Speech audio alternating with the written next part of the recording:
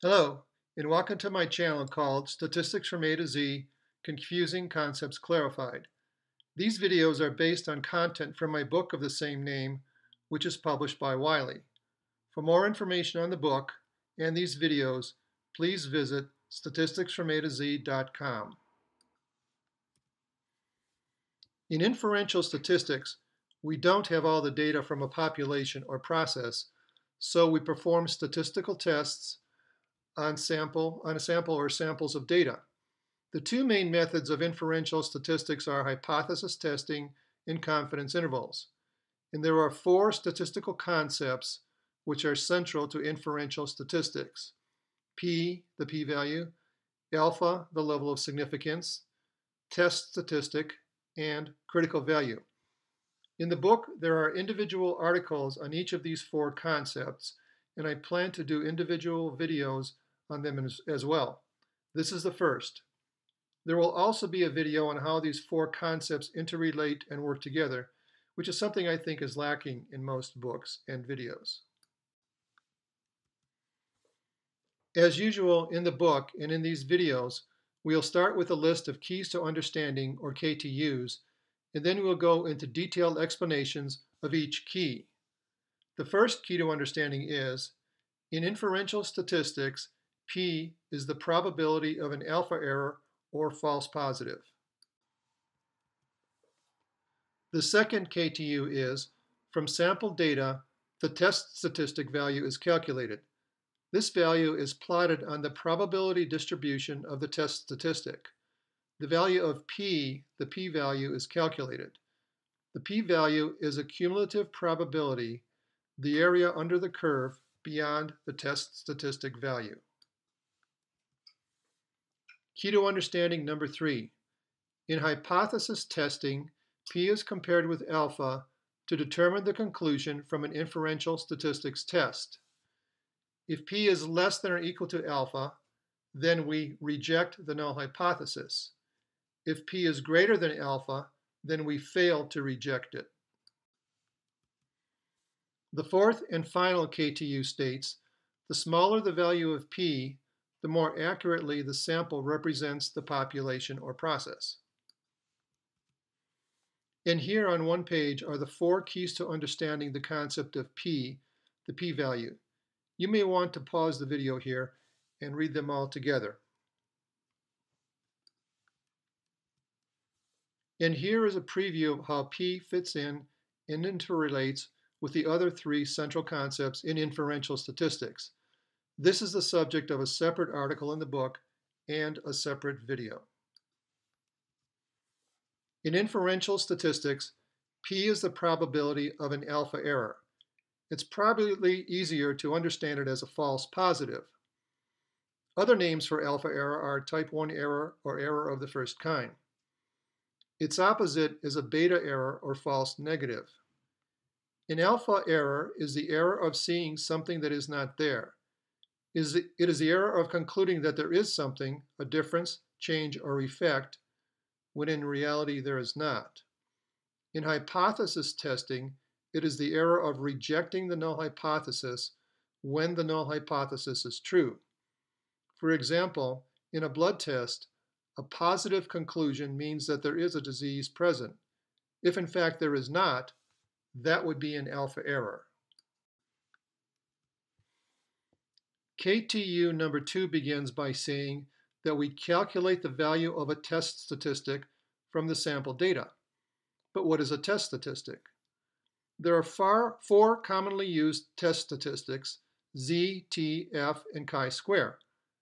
There will be a separate video on test statistics, but briefly, a test statistic has its own probability distribution or distributions. That means that for any value of the test statistic on the horizontal axis, we know its probability. The test statistic Z has the standard normal distribution as its probability distribution. We can see in the diagram that the probability of Z equals 0 is about 0.4 or 40%. Likewise, if we knew a probability, we could look up what values of Z have that probability. But point probabilities like this are not that useful. More importantly, the distribution of a test statistic gives us cumulative probabilities of a range of values. For example, here we see that the cumulative probability of the range of values of z starting with 1.645 and extending to positive infinity is 5%. This is calculated as the integral, which is the area under the curve from 1.645 to the right. P is one such cumulative probability. Alpha is another, which is why we can compare P to alpha in a statistical test. The second part of KTU number 2 tells us how the p-value is calculated. We take the sample data and we use the appropriate formula for the test statistic to calculate a value for the test statistic from the sample data. In this example, we see that z is calculated to be 1.2. We then plot 1.2 on the horizontal z-axis of the probability distribution of z. This example shows a right-tailed test in which we calculate the cumulative probability of z equals positive 1.2 rightward to infinity. This gives us a cumulative probability of 11.5%. This is the p-value. The previous slide showed a one-tailed, right-tailed test. This is the middle example in the table. On the bottom row, we see a left-tailed test in which everything is flipped to the left. And the top row shows a two-tailed test in which the p-value is split in two and with half placed under the left and right tails each. Whether the test is two-tailed or left or right-tailed is dependent on the alternative and null hypothesis. This is explained in the articles and the videos on those two concepts. But very briefly, you can see that the comparison symbol for the alternative hypothesis in the first column points in the direction of the test. This table summarizes what we've learned so far about the relationship between P and the test statistic. First of all, they are two different types of things. P is a cumulative probability, and it is pictured as an area under the curve of the distribution of a test statistic. The test statistic, like z, t, f, or chi-square, is a point value. It is a point on a horizontal axis of the test statistic distribution. The test statistic is calculated first, and it becomes the boundary for the area under the curve, which represents p. The value of the test statistic is calculated from sample data. The p-value is calculated as the area under the curve bounded by the test statistic. Key to understanding number 3 says, in hypothesis testing, P is compared to alpha to determine the conclusion from an inferential statistics test. If P is less than or equal to alpha, then we reject the null hypothesis. If P is greater than alpha, then we fail to reject the null hypothesis. But what is alpha? There is or will be a separate video on alpha, but briefly, alpha is called the level of significance or the significance level. It is the highest value for P which we are willing to tolerate and still call the result of the test statistically significant. It separates the p-values which indicate a statistically significant difference, change, or effect from those that don't. If p equals 8, for example, that is greater than alpha equals 5%. So any difference, change, or effect observed from the sample data is not statistically significant.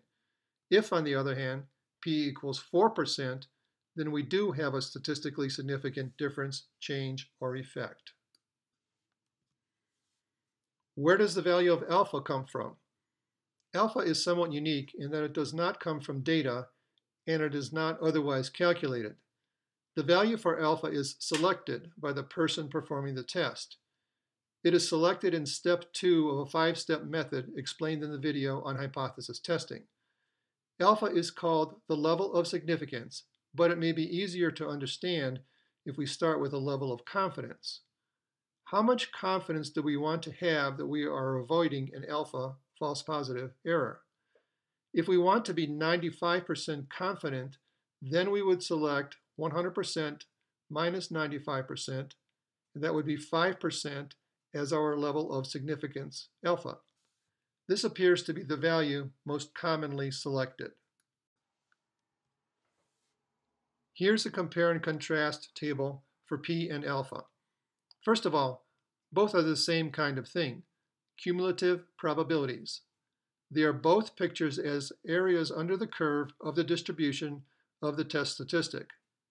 As we have already seen, the test statistic value is calculated first and it forms the boundary which defines P.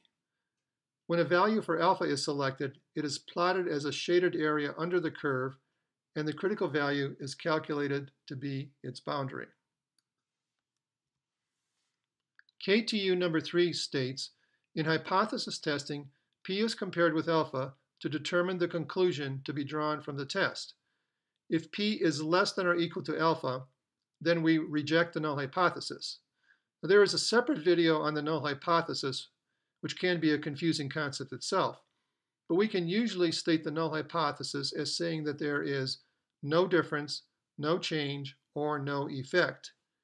And if P, the probability of an alpha error, is less than alpha, then there is a statistically significant difference. This contradicts the null hypothesis, which says that there is not. So our conclusion from the test is to reject the null hypothesis. If, however, P is calculated to be greater than alpha, this means that there is not a statistically significant difference, change, or effect. That is the same thing that the null hypothesis says. So the conclusion from our test is to agree with the null hypothesis. We don't reject it. More formally, we say that we fail to reject it. This is kind of confusing language, and some experts say that it is okay to say that you accept the null hypothesis instead of failing to reject it. In visualizing the concept of P, it may help to look at graphs of fail to reject and rejection regions. Here we have the standard normal distribution, which is the probability distribution of the test statistic Z. Alpha is a cumulative probability. Its value is selected by the person performing the test. It is plotted as a shaded area under the curve. This example is for a right-tailed test, so alpha is plotted under the right tail of the curve. This is the rejection region. In the unshaded area outside of alpha is called the fail to reject region. We are going to build a compare and contrast table of the two conclusions from a hypothesis test in order to illustrate the role played by P. The fail to reject region will be in white. The rejection region, representing the cumulative probability alpha, will be shaded, and the cumulative probability P will be the hatched area under the curve. Here we see the hatched area representing P extends from the test statistic value T rightward to infinity. The shaded area representing alpha is smaller, so P is greater than alpha. Note also that P completely fills up the shaded rejection region and it extends into the white unshaded region. This is the fail to reject region. Since P extends into the fail to reject region, then we fail to reject the null hypothesis. So when P is greater than alpha, we fail to reject the null hypothesis. Since we fail to reject the null hypothesis, we agree with the null hypothesis. And the null hypothesis states that any difference, change, or effect is not statistically significant. The third column illustrates the opposite case. The hatched area representing P is smaller than the shaded area representing alpha. So P is less than alpha. Note that the hatched area representing P fits entirely within the rejection region representing alpha. So we reject the null hypothesis. And since the null hypothesis says that there is not a statistically significant difference, change, or effect, we conclude that there is. This table also illustrates that comparing P to alpha is statistically identical to comparing the test statistic to its critical value. Look at the top row, middle column. We see that the test statistic value t defines the value for p. So given the test statistics distribution, t and p contain the same information. Alpha and the critical value are similarly related.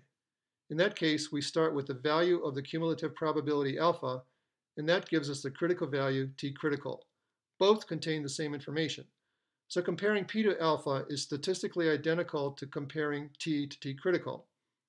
The middle column shows that if t is less than t critical, then p must be greater than alpha, and the right column shows that if t is greater than t critical, then t must be less than alpha. Rather than comparing p to alpha to come to a conclusion, we can use the p-value alone. We can specify several ranges of p-values, with each describing how strong the evidence against the null hypothesis is. Remember, p is the probability of an alpha error, a false positive.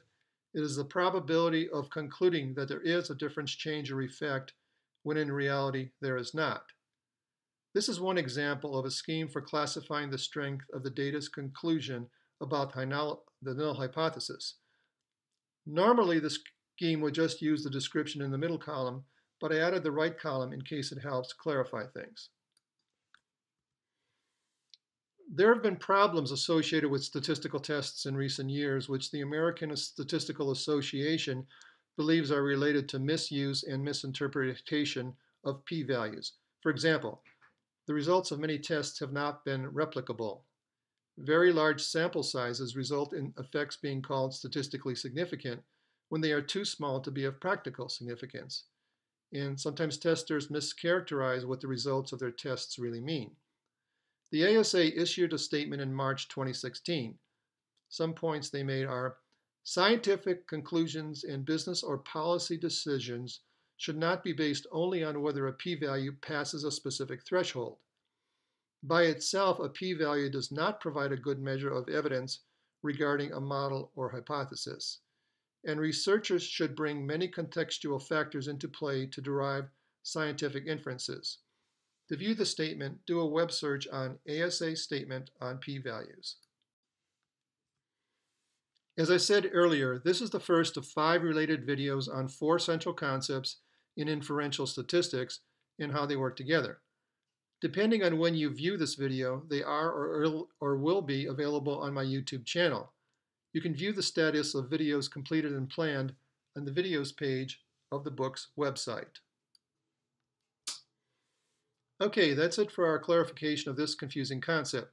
If you liked this video, please remember to press the thumbs up like button on your screen below. I'll be making more videos of some or most of the 60+ concepts in the book if folks like you tell me that more videos are wanted. Please subscribe to this channel to be notified when new videos are uploaded. Also, the website statisticsfromatoz.com has a listing of available and planned videos. Now, videos like this one can be very helpful, but they're not very handy when you want to quickly look up something on the job while studying or during an open book exam. For that, nothing beats a book or an e-book. You can also learn more about those on the website. I'd recommend following my blog at statisticsfromatoz.com/blog. I've got some interesting things there, like a Statistics Tip of the Week series, as well as posts showing that you are not alone if you're confused by statistics. I'll also be posting on the Facebook page Statistics from A to Z and Twitter as @StatsA to Z. Till next time, I'm looking forward to communicating with you.